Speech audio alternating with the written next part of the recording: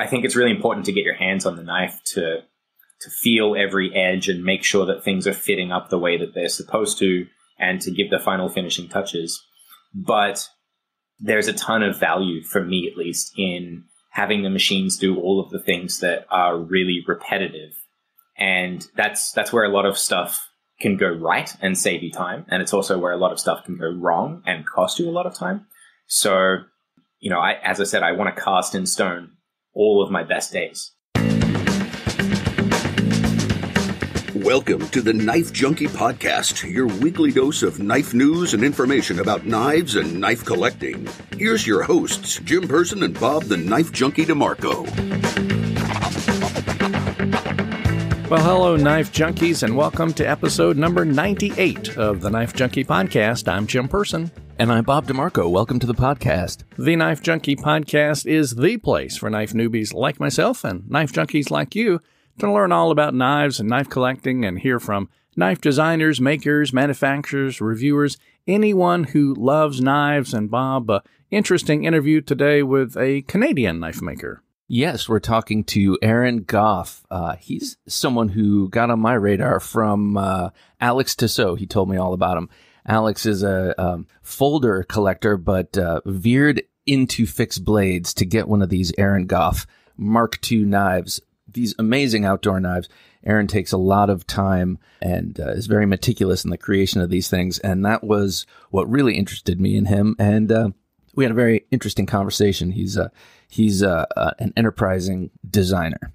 Well, let's get into that interview and hear from Aaron right now. You know you're a knife junkie if you love your knives more than your spouse. I'm here with Aaron Gough, a Toronto knife maker who, friend of the show, Alex Tissot, hit me to. He is making some incredible outdoor fixed blade knives, and his process is quite interesting to sort of watch unfold on social media. Aaron, welcome to the show. Thanks for having me, Bob. It's appreciated. It's my pleasure. So right before we started rolling, we were talking about the single model of fixed blade knife that you're making right now. Mm-hmm. Tell me about that knife. Well, you were asking me which one Alex had, and I said that it was very easy to tell you which one because I only make one. Right. And yeah, that makes life a bit simpler. So the knife that he bought is called the Resolute, and the current version of that is the Mark III. So as I said, I only really do one version at a time, which is, the best it can be. Right. And it's just designed as a general purpose outdoors knife, and is, I'm trying to make the best version of that knife that I can. But it also strikes me as a general purpose knife, not just an outdoors knife, because there's a subtle touch at the butt of the knife. Everything seems to come to a pyramidal point that looks great for breaking glass, say, for instance. That is exactly what it's for. Yeah. Yeah. And I mean, I have a lot of military customers and law enforcement and fire personnel that buy my knives. And I think of it a little bit as a survival knife, but I didn't want to be gimmicky about it. I've had some survival knives where the window breaker on the back is so sharp that you can't hold the knife in a reverse hammer grip, Right.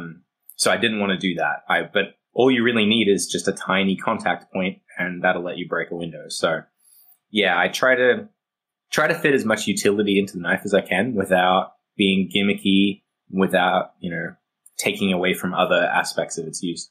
It's an elegant way to integrate it into the full tang too. I like the way that. Oh yeah, absolutely. So I mentioned earlier, you seem to have a love of technology. Yeah. When I look at the Resolute, it is such an amazingly refined and cleaned up design. It is so. You're welcome. It is so without fat. Mm-hmm. And then when I observe your process, at least how it's curated on Instagram, your process seems to reflect those clean lines. Everything seems so incredibly orderly in your shop. I thought you were going to say it was the opposite. I thought you were going to say all the fat is in the process. Negative. I mean, I look at it, I'm like, this is a very orderly individual. Sometimes you see someone shop and it looks like, something like the knives are born out of chaos. But right. You look at your shop and it looks like you're building robots or something. It's like Tell me a little bit about your process and your evolution as a knife maker. It's actually interesting. So the guy that when I was a kid, I for a while did quotation fingers apprenticeship with an Australian knife maker named Neil Charity, who made some really amazing. They were mainly lockback folders with like beautiful inlays and all this kind of stuff. And his shop was exactly like what you were saying, like knives appearing out of chaos. It was like every single tool in his shop had like a sand dune of dust that led up to it. And the only places where you could even like almost see the floor were like his pathways around the shop. It was crazy. So like my process is, I don't know, I guess it's an external representation of me, of what I would like my brain to be like. I don't think my brain's really like that, but it drives me crazy if something isn't right, if something isn't like clean and functioning correctly. It drives me crazy so much that sometimes it's actually an impediment to getting work done. Like if I have a process that isn't working correctly, it'll bug me so much that I'll need to like stop and fix that process, despite the fact that I just like have to get shit done now, So a lot of my day-to-day is kind of finding balance, trying to find time to work on process, trying to find time to get stuff done. And I think I'm getting better at striking that compromise. Well, you mentioned process a number of times there. You make sort of machine-made knives that are handmade as well. They're like hand-finished machine. Tell me about your process. It sounds like there are a lot of different ways of getting to the end. Yeah, absolutely. I mean, I describe my process as I want to be able to kind of cast in stone every one of my best days, if that makes sense. Because I've made knives fully by hand in the past, and when you have a bad day, the knife that you make isn't as good as what you are capable of. But with my process, so I'm combining CNC machinery, so like computer controlled milling machines and cutting machines and stuff, along with hand assembly, hand finishing. I think it's really important to get your hands on the knife to feel every edge and make sure that things are fitting up the way that they're supposed to, and to give the final finishing touches. But there's a ton of value, for me at least, in having the machines do all of the things that are really repetitive. And that's where a lot of stuff can go right and save you time. And it's also where a lot of stuff can go wrong and cost you a lot of time. So, as I said, I want to cast in stone all of my best days. So every time I have an idea to improve the process, I get to go and sit down and change the programming for the CNC mill so that it does that better idea every single time. So I'm currently at version 451 of the program that machines my knife blades. Wow. Yeah. And that's the third version of that program, like the third time that I started from scratch with new fixtures and new everything. So, this is a part of the process I don't quite understand. So you're saying this is the 400 and some odd iteration of programming the machine to make the knife? Yeah. Wow. Yeah. So basically, I have a CNC machine, which I'm not sure if you're familiar with those, but basically it's a computer-controlled machine that can move a cutting tool in 3 dimensions. And it I don't just give it an image of the knife and then it cuts it out. That unfortunately, it doesn't work like that. You actually have to go through and program every move. Like there is software to help you, but as I get better at what I'm doing and as I learn more, I find little improvements. So you have to go through and program those in, and hopefully each time I get a slightly better knife. So is that like a new line of code? Like, I need to move the swedge a touch, and I think I know how to do that quicker. So you just go in and you go into the swedge line of code, so to speak, and you just tweak that, or do you have to rewrite the whole darn thing? No, I do just tweak a bit. Yeah, so I use a CAD product called Fusion 360. Okay. And so it lets you do it in more of a visual way rather than having to manually tweak it, but I kind of wish that every part of my process could be like that. Like I sometimes feel like I'm the weak link, as I said, when I have a bad day. So yeah. Well, with this, the advantage of this, it reminds me of, I've trained in visual arts, drawing and painting, and I could never do comic books. I always wanted to draw comic books, and because I could never across a bunch of pages make a recognizable character over and over. I could make the clothes and everything, but the face was always different. Right. And I could see how if you sort of hone in on a design that is a representation of all your best design days in one knife, and you get it in a piece of steel, to try and get that again totally freehand might be a maddening thing. And if you can get that same thing every time, and then focus on making the sweetest thing you got with fit and finish and materials and stuff, that's where the satisfaction lies. Yeah, well said, man. Absolutely. And yeah, like I try to, there's some parts that the machine just can't do as well, like the hand finishing of the bevels. I try to do all of that it gives you a last opportunity to make sure that everything's right. I think the hands-on time with the knife is still really important. So were you always designing with the aid of a computer? Or are you draftsman also? How does your design process work? So I actually can't design in a computer, funnily enough. Like, not for a knife. For everything else, I make it in the computer. But for a knife, I find that if I do a design on the computer, it's dead. It doesn't flow well. Mm-hmm. So, yeah, like my mum was actually a draftswoman for a mining company. And so I learned old school paper and pen drafting growing up. But in my process of making a knife, I usually don't even go to that extreme. It's usually, a pencil and a big bit of paper and freehand strokes to start off with, and then, French curves and a nice pen to go over. So usually that'll be my first step. I'll draw it down on paper. I'll get something that I think looks pretty good, and then I'll actually go straight to making it. And I generally tend to finesse the design quite a bit once I'm making the first version by hand. Okay. So that is actually an important thing. I personally wouldn't go from a paper design to a CAD drawing to a machined blade. I have always had the best success doing the first versions by hand. Just because when it's in your hand and you're holding it as you're shaping it for the first time, you can, hold on to it for a second and then tweak a bit on the grinder and see how it fits your hand. And then after you've got something you really like, it's actually really challenging to reproduce that in CAD. I bet it's hard to reproduce the experience of, I just took a little bit off the end and now it feels great in my hand, but how do I draw this exactly? How do I get exactly this? Yeah, and one of the really important things for me was, so I don't know if you've followed like my journey through knife making, but I started out off completely with hand tools, just like literally a file and a hacksaw and and one of the things that I promised myself when I started doing the CNC stuff was that I would never ever make a change to the design just to make it easier to make.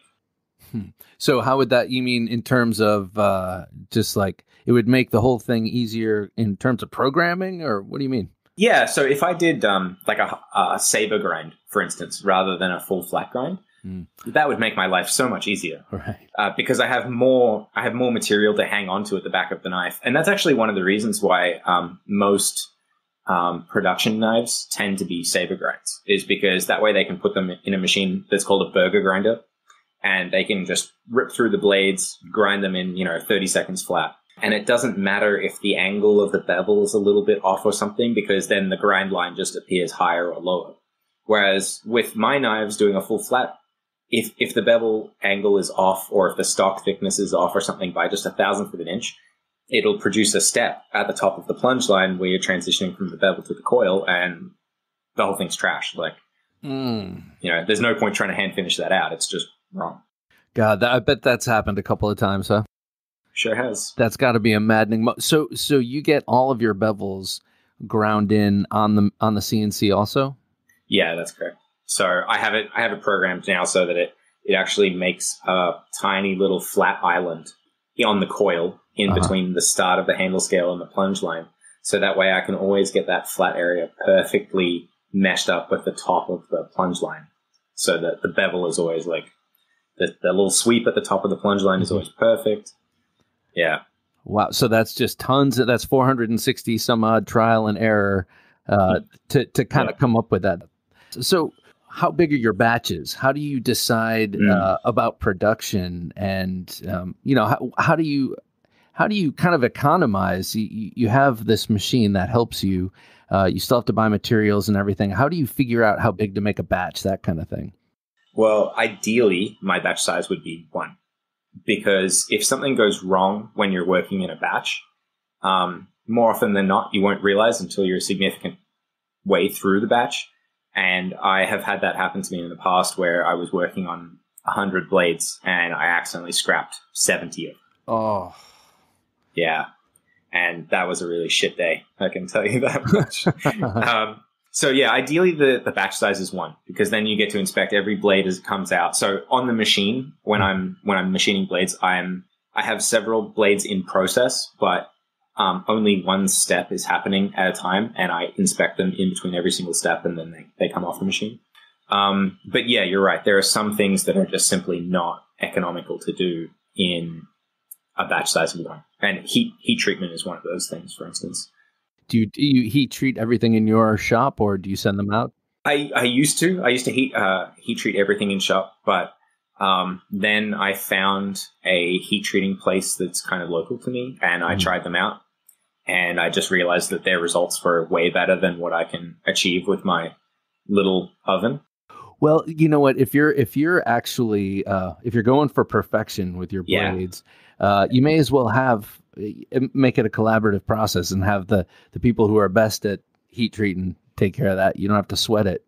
It was actually an interesting process because when I first went to them and said, like, this is what I want to do, they actually said, like, we can't do that. It can't be done. So my steel is A2 tool steel, which is, in a lot of people's minds, it's a fairly simple steel. I actually had one guy the other day saying, like, why are you using A2? That's insane. But the performance that I get out of it, I'm really, really happy with it. It's a really good combination of toughness and edge retention. And the toughness lets me go really thin in the bevel. Like, my blades are only 16 thousandths of an inch behind the bevel before they're sharpened. Right. And that aids the cutting performance a lot, obviously. So, yeah, but when I took my blades and my specs to these guys for the first time, they were like, you can't get that hardness with that tempo. And they were right. With their equipment, we couldn't get that result to begin with. And what actually ended up happening was that now they have to run all of my blades completely separately from anybody else's stuff, because they have these big vacuum furnaces that you could, like, park a small car in, right? But normally they'll load them up with, hundreds or thousands of pounds worth of material. And with that much steel in there, they actually can't. So one really cool thing about these furnaces is that they quench inside the furnace.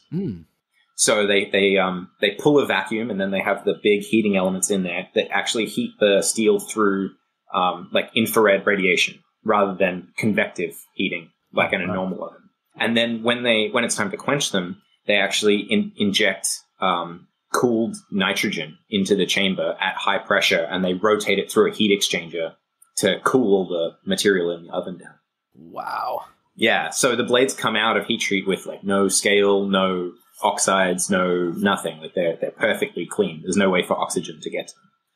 But the problem was that if they ran my blades in a heavily loaded furnace, they couldn't quench them fast enough to get the hardness that I require. So now every time I send them a batch, regardless of batch size, they run this entire giant furnace. Oh my gosh. With just my little stack of knives in the middle of it, which is a little bit crazy. But well, it superpowers them, I think. Yeah, it kind of does. And yeah, they're great. Like, I have a good relationship with the owner of that company, and anytime something doesn't come out just right, he personally takes over and makes it right. And that's exactly that's the only kind of person I'll deal with outside of my shop, really. Well, and especially because you're a small businessman and you're running a small business, it's good to have that sort of person-to-person contact, especially with someone who's doing something as important as heat treating your high performance knives. So you mentioned how thinly ground they are, and they're full flat ground. So what are the kind of purposes these are put to? What are the uses for them? And do you test them? Oh, yeah. Yeah. I mean, I am far meaner to my knives than anybody else should ever be. I have broken many, many knives to get to this point. I actually have a drawer that's just full of broken blades. At some point, I'm going to turn it into an artwork, like a wall hanging that's just called the price of progress. You know? My customers are typically outdoors people. So they're using them for butchering and skinning game. They're using them for, splitting firewood into kindling to start fires, striking ferro rods to start a fire, prepping food at the campsite. You know, lots and lots of different uses.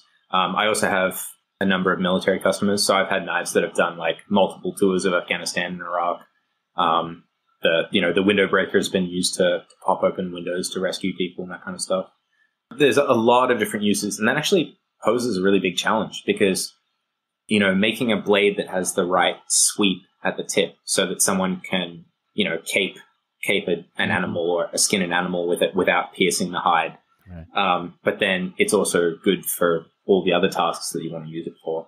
You know, that it's tough enough that you can split firewood with it, but that it has enough cutting performance that it's good for everything else. It's a difficult challenge. And if it's being used for hunting, but also being carried by military, you know, it's got to be just stabby enough, but not too stabby to hit organs when you're skinning an animal, that kind of thing. Not that I know what I'm talking about. Are you a huntsman or a hunter, anything like that, outdoorsman? I wish I could claim to be more of a hunter than I am. No, I'm planning on getting my firearms license here at some point soon. I really like long distance marksmanship. Mm-hmm. But I don't know that will really translate into hunting. Right. We'll see. Sniping, you can snipe some deer. Well, I actually had a really awesome experience. One of those experiences you only get when you're dealing with, you know, these incredible people. So there's a special operations group here in Canada called JTF2, and they're basically hostage rescue is their mandate. So, you know, if a Canadian embassy was taken hostage, you know, or taken over in some other country, they would be the guys that would go and rappelling in the windows and all that. Yeah. So these are really hardcore dudes. And one of these guys came for a shop tour, and I got chatting with him and said that I'd always really wanted to try really long distance shooting. And he said, "Oh, actually, a buddy of mine in JTF is the leader of the like long distance marksmanship training program." And so I ended up making them a couple of knives, and they took my girlfriend and I and the guy that works for me, Mike. We all went to their private range, and we fired like 250 rounds each over the course of the day. God, that's so cool. And it was amazing. And you got tips from the best. And these guys are absolutely amazing. Like the main guy, so we're shooting at targets out to 750 meters away, and the main guy was like, he could tell which way the wind was blowing and how fast it was blowing just by looking through the spotting scope and seeing the shimmer in the air. That's insane, man. Yeah, it was really cool, man. That's the next evolution right there, you know? Dude, it's so cool. So yeah, like you don't get, I don't think I would have had that opportunity if I wasn't, you know, making knives for these guys. So what kind of designs are you thinking of next? I mean, I saw that you have a folder design that I saw, actually a really nice drawn, you know, hand-drawn picture. It was sort of a tanto. And but what other designs, let's just say fixed blades for right now, because it seems like folders are a whole nother bag of worms. But if you were to make another fixed blade, maybe for some of these military guys, what are you thinking of? So the answer is actually a little interesting, because the answer is that I won't. Basically, the idea with the Resolute is that, so eventually I want to be making exactly 3 knives. And if we were to give them knives, they would be outdoors, kitchen, and city.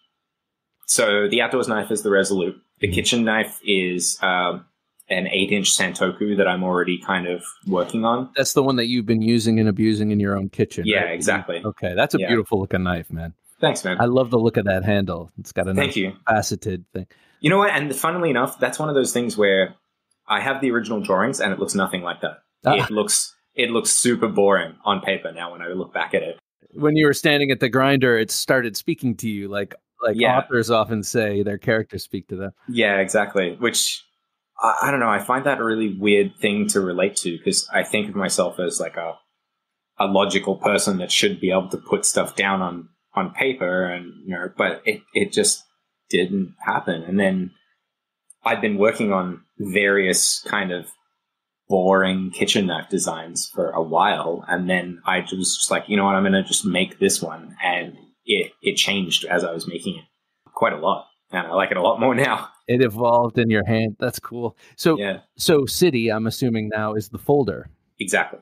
Okay. Yeah. So what is the purpose of that knife?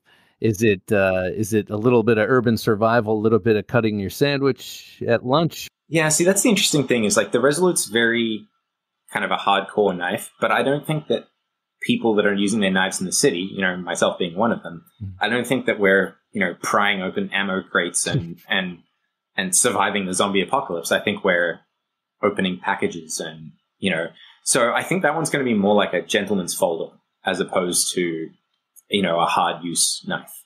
So I think that'll be interesting, that like I'll have kind of a range of different philosophies in the different knives because they are meant for very different uses. I don't want to just have, one. I don't want to do a folding Resolute, if that makes sense. Got you. I got you. All right. So so you say the most refined incarnation of your idea of Aaron Gough Custom Knives is to have 3 different knives. Yeah. The kitchen, the outdoor, and each one of those would be kind of refined over and over like you did the Resolute until it was perfect. And then that's it. Yep, pretty much.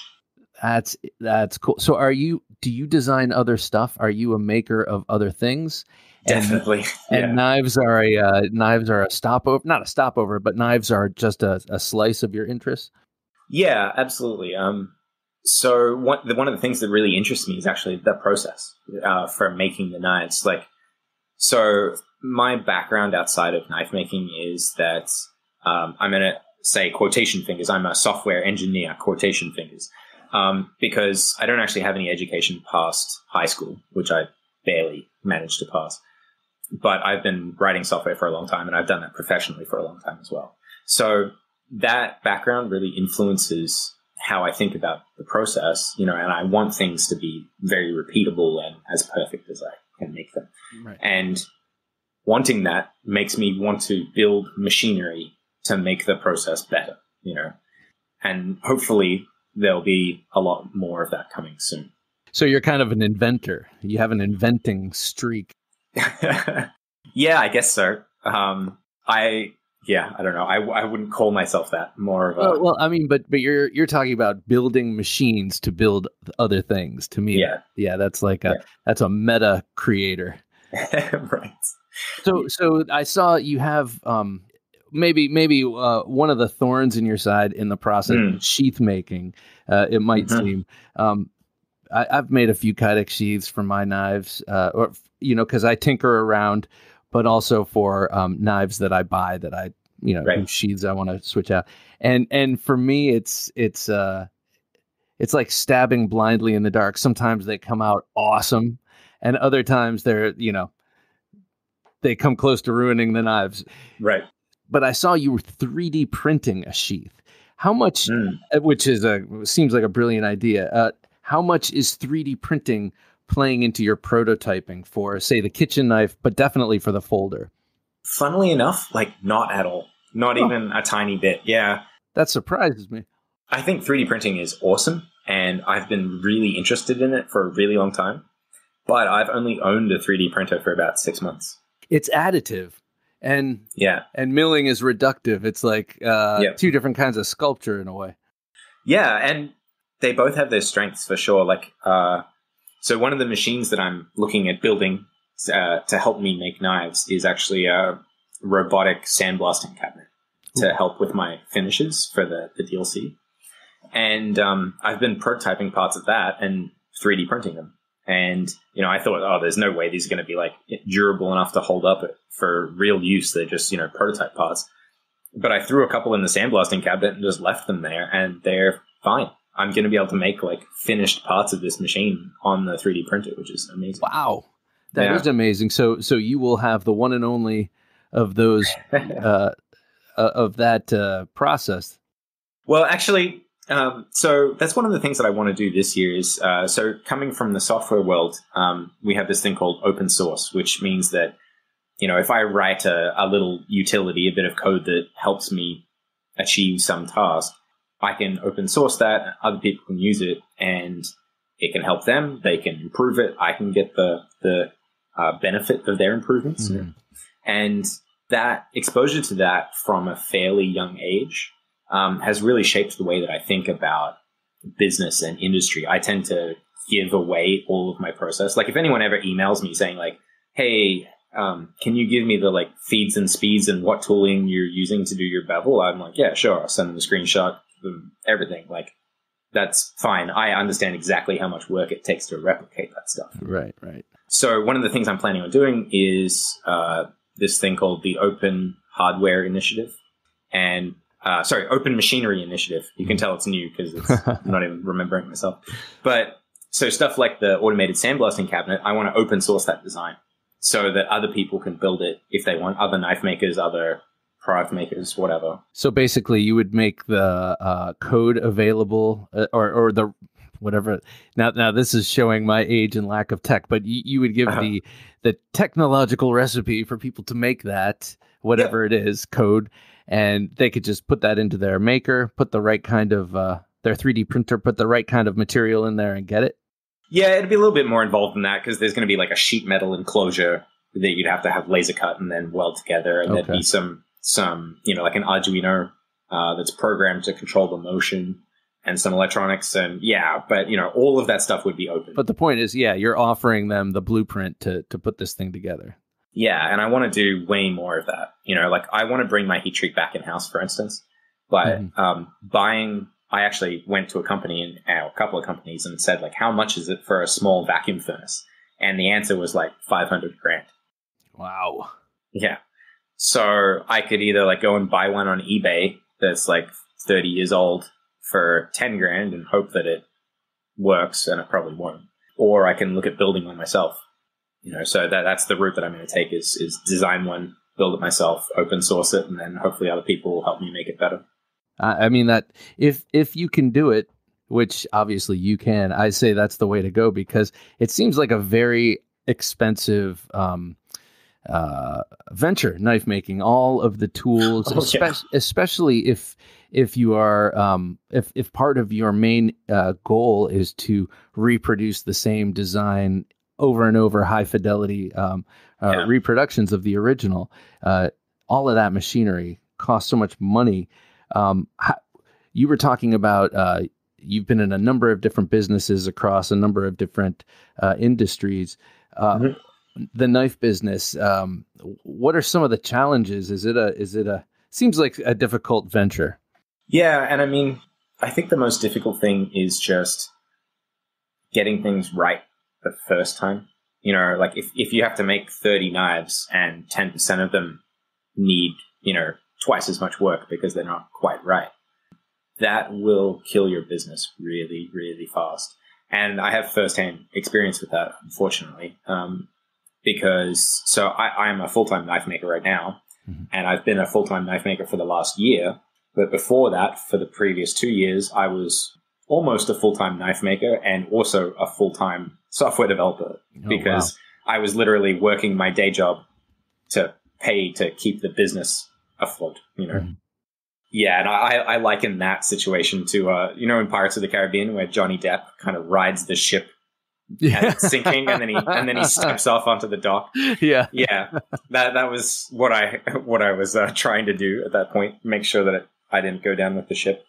Yeah, so I think that like just if you're reworking too much stuff, if you're rejecting too many blades, and that's kind of a cat and mouse problem because if your standards are really, really high, you're going to reject stuff. You're gonna have things that don't meet your standard. But if the amount of stuff that you reject is too high because you've got a process problem, then it's going to drive you out of business. And that was basically what happened. I I had people that wanted my knives, but I was having so many problems with the process. I couldn't make them fast enough. And my fixed costs, rent and insurance and all that stuff just killed me. I was going backwards. So do you have someone you said that you have a young man that works with you. Is it hard to find, first of all, is he the only guy who works for you? Is it Yeah, Mike. So interestingly, there are a lot of changes happening at the moment. I'm actually going back to being solo. Okay. So Mike has been fantastic. He's actually a fantastic knife maker in his own regard. And that was one of the reasons why he and I started working together, is because I'd seen his work. And the problem was for me in that situation, just that, so if you're going to bed on a Sunday night and then you suddenly realize like, oh shit, I forgot to do that thing that Mike needs for tomorrow morning. And if I don't do that thing, then he's not going to have any work to do tomorrow. And I'm just going to have to, pay him to sit around. That all of a sudden, that kind of thinking just invaded my entire life. Every single waking moment became about the business, which is, I'm kind of going to gravitate there anyway, because I'm really passionate about what I do, but it becomes a stress. It really kills your creativity when you're constantly stressed out about the business. So I found that bringing someone else on to help me, rather than being a productive thing, it became a stressor. It became a counterproductive thing. Was it difficult to find someone who could adhere to your sense of order and process? Yes and no. Like Mike actually adapted to that pretty quickly. It was more that I think at times I'm a bit of a difficult boss. I'm trying to be nice about it, but my standards are so high that I'll see stuff that other people won't, and that makes things really difficult. You're trying to communicate like, no, when you move the knife like this, I can see this tiny inconsistency in the bevel. Yeah. So you have to train someone else to have your eyes, and that's super hard. Yeah, because it's not their name that's literally etched in the side of the blade. It's not even like it says Spyderco. It says Aaron Gough. Yeah, exactly. Like very, Yeah, I'm never selling the business unless it's to like a family member, or they have to change their name or something. Right. Change it to Aaron Gough. Yeah, exactly. So, this brings up a question. I've been, I think a lot about the OEMs in China and how they've kind of changed things. And I've been wondering lately about whether OEMs here in the United States will catch on. I spoke with a small company called Dauntless Manufacturing that makes some really cool knives, and they're a small outfit. They're headed up. There's Millet, so is this something you would ever consider doing? It seems like you're set up in the right way. I think the answer is no, unfortunately. Just every time I deal with an outside vendor, I find myself having at least a little bit of a battle. So my deals, the guys that do my DLC, for instance, I just had 2 batches in a row with 70% rejects. Whoa. Yeah. And what is? I'm sorry I want to stop you right there. What does that look like, and how do you fix it?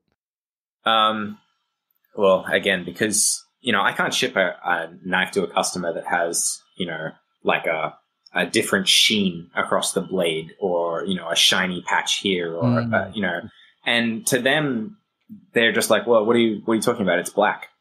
Like it's black and it's protecting the blade. What's the and I'm like, but like, look at this thing here. Yeah. So there's been lots of little issues. One of the issues that we had recently was that apparently they have a process before the coating called plasma cleaning, which basically they ignite a plasma inside the vacuum chamber, and they actually use that to etch off an outside layer of the steel in order to provide a perfectly clean surface for the coating to go onto. And apparently that process isn't computerized. So the guy like put it in the chamber, and then he was working a second shift on the side, and so he went home and left the blades in there for like 3 hours or something. And it actually changed it. So the knife is sandblasted to a matte finish, and it actually changed the texture along the edges of the blade. So it looked like holographic. It was kind of cool, but it's not what I'm selling my customers, right? Like, Yeah, so I have to explain to them. They're like, "What are you talking about? We don't see anything wrong. It's it's black. Yeah. What do you want?" Yeah. So yeah, like all of those blades had to be sandblasted again, really carefully, and then recoated. So the model is for you to kind of like an old school painter in his atelier. You're gonna work on your work, and having someone else come to you with their design to say you have the process. Here's my design. Just wouldn't work for you. I don't think so. All right. Well, I won't send that email to you then. No. It's one of those things. I'm always really tempted. Like, I think I am actually going to be doing an outside job shortly, but it's not knives at all. What is it? So I have some friends, Tim and Nick, who are awesome. You should look them up if you like guitars at all. Oh, okay. And I actually started in a shared workshop in a dank, moldy basement with these guys. And they were working on their guitar stuff, and I was working on my knife stuff, and we became pretty good friends over a lot of boxes of really cheap wine. And they have gone on to become just absolutely amazing guitar makers. What's the name of their guitars? It's Frank Brothers Guitar Company. Frank Brothers. And so I've been a guitarist for a really long time. I used to work for the Gibson distributor in Australia. Oh, wow. And, so I've held a lot of really, really expensive, really nice guitars, and they are way, way up there. And they're having problems with getting one part of their guitar, which is custom made for them, which is the bridge. Oh. Sorry, not the bridge, the tailpiece. So they have a floating tailpiece. So I'm actually looking at making those for them because they know that they can hand it over to me, and I'm going to be like as anal as they are about every tiny little detail. And because I'm a guitarist and I've worked on setting up guitars and stuff, I know what's important in the design. Right. Oh my gosh, that sounds like such a cool project. Yeah, that stuff like that excites me. That's gonna be super fun. See, I think creatively, it's always good to have a couple of things going. In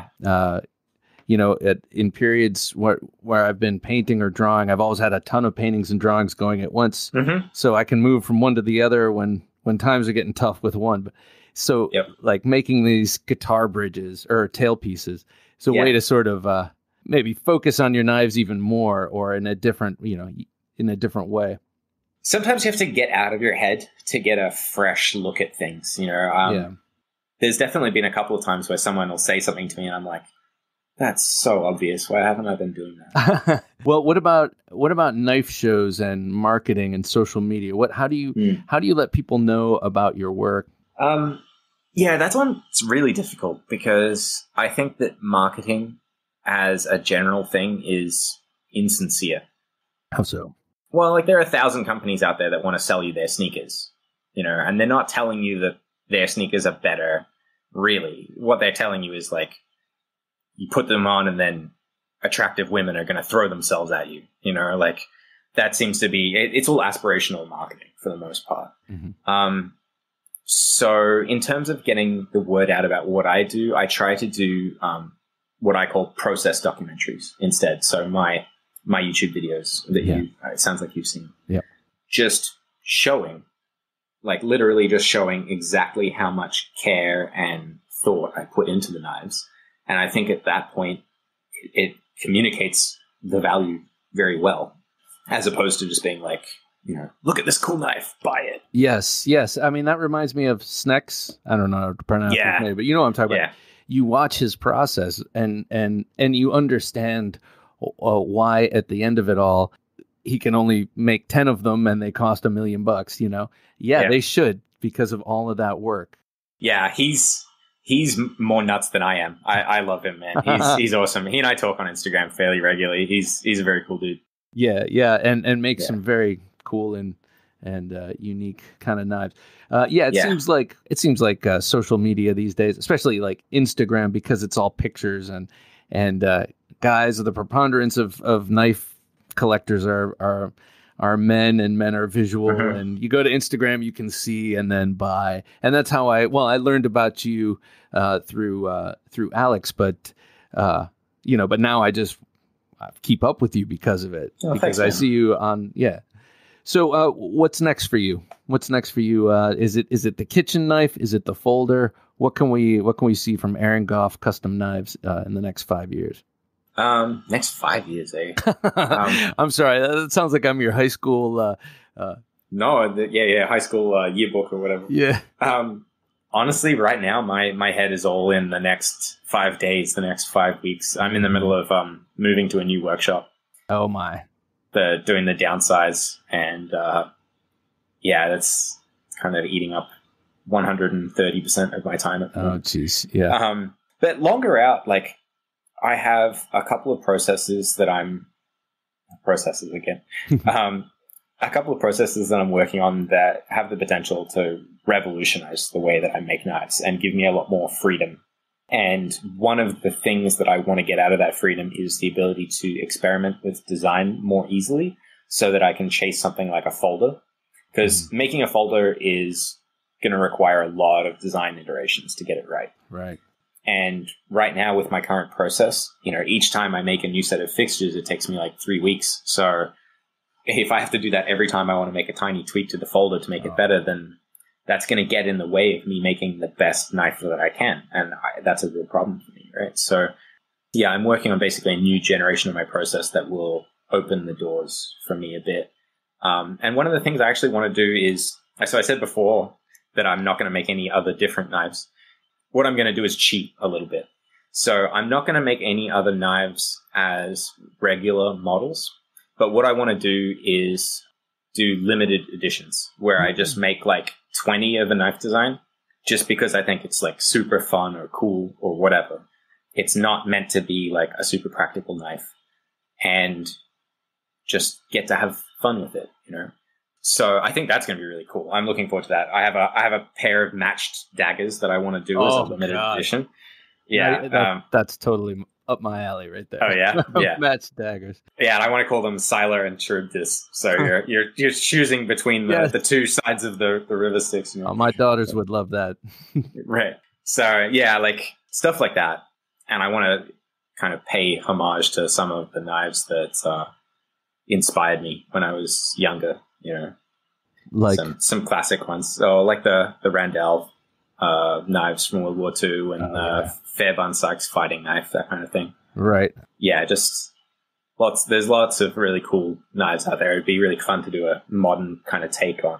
And in the process of doing those small batches, you would also create a small and robust market for your collectibles, and that would be add a cool mystique to the rest of your endeavors. Yeah, I guess so. It's funny, man. Like I never really I know a lot of collectors have my knives, but it's really not the market that I think about a lot, which is maybe to my detriment. I don't know. I kind of, in my mind, it's like if a knife isn't getting used, it's an ornament. Then stop making them so damn pretty, sir. Yeah, you look at them, it's man. Like I would, if I had one, and I'm quite sure Alex is not taking his out and beating on it. I would leave it just to appreciate and to, He told me he was taking his to a survival course. Really? That was, yeah. Oh, so cool. That's awesome. I don't know. Awesome. Maybe I'm getting him in hot water here. Hey, no. I'm sure he is, because he carries all of his knives and right. He's got some doozies. So right. So anyway, where should people look for you, Aaron Gough? Where should people look for you, find your work? On Instagram, or I prefer Instagram over Facebook. Yeah, so I'm Aaron.Gough on Instagram, and GoughCustom.com if you want my store. You can just go there and buy as many knives as you want. That's totally cool with me. I can imagine. Well, Aaron Gough, thank you so much for coming on the Knife Junkie podcast. It's been a pleasure meeting you and talking about your spectacular knives. Thanks for having me, Bob. All right. It's a lot of fun, man. My pleasure. My pleasure. Take care. You're listening to the Knife Junkie podcast. If you've got questions or comments, call the 24/7 Knife Junkie listener line at 724-466-4487. Back on episode number 98 of the Knife Junkie podcast. Bob, good interview with Aaron. Thoughts, takeaways? Well, he really stresses process. I mean, he really is always refining his process. And to me, that's what makes him a very interesting Knifemaker to observe, like on Instagram. Like I mentioned in the podcast, he reminds me of Snex. He just sort of shows every step of him dialing in and perfecting each part of the process. And when you perfect the process, the product is going to come out, great. And you see these knives, and it's true. They're just clean, efficient looking designs, and the beauty is really in their execution. And it's not like he's got, 500 different designs that he's got to try to work with. His process is really, really defined since he has a limited number. Yeah, actually, that is a very, very interesting part of his identity as a knife maker. He's interested in perfecting 3 different designs and staying with that. And I think that that's really cool because so many different knife makers and knife companies are always striving to get out a new model. This is sort of kind of in the Chris Reeve Knives line of thinking. Keep working on something, get it right, make it better, get it righter. Yeah. more right, as they say. And just turn out a near perfect product if you can. Exactly. Yeah. All right. Well, that is going to wrap it up for episode number 98 of the Knife Junkie Podcast. Remind you to join us this Wednesday for our midweek supplemental episode of the Knife Junkie Podcast, and then join Bob on Thursday on YouTube for a live video show, Thursday Night Knives. So a lot of knife talk that you can get caught up with Bob, the Knife Junkie DeMarco. So for Mr. DeMarco, I'm Jim Person saying thank you for joining us on the Knife Junkie Podcast. Thanks for listening to the Knife Junkie Podcast. If you enjoyed the show, please rate and review at reviewthepodcast.com.